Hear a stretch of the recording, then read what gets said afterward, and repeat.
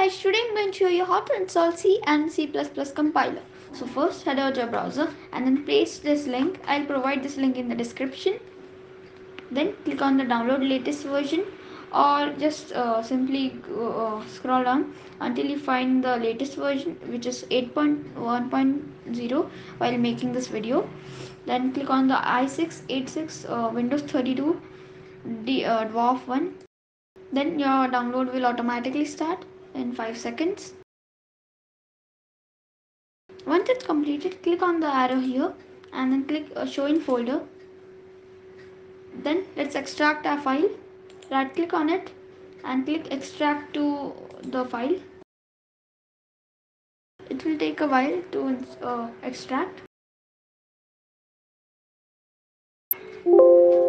Once it's completed, copy the folder and then paste it in your C drive in the program files, or directly into the C drive. I'm going to paste it in my program files, in the program files 86 x86, and then press Ctrl V, then click continue. Once it's completed, double click on the file and then copy the path. First go to your mingw w32, then bin, and then copy the path. Press Ctrl C and then go to your search bar and then search for edit the system environment variables.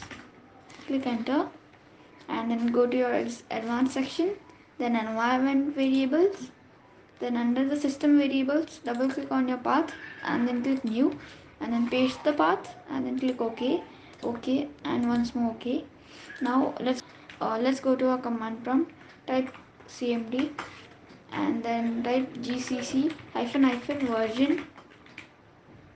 Then you can see our version of gcc compiler is visible.